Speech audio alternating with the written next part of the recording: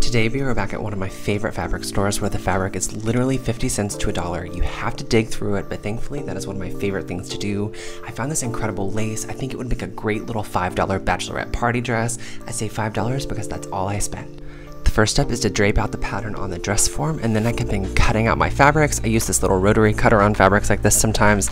I think it comes in super handy. Now I can start sewing the bodice, which is actually one of my favorite parts. It really gives such a good fit. I actually flatline these pieces so that I could join the lace to the satin and make them one piece. Then I can press my seams out flat and beautiful.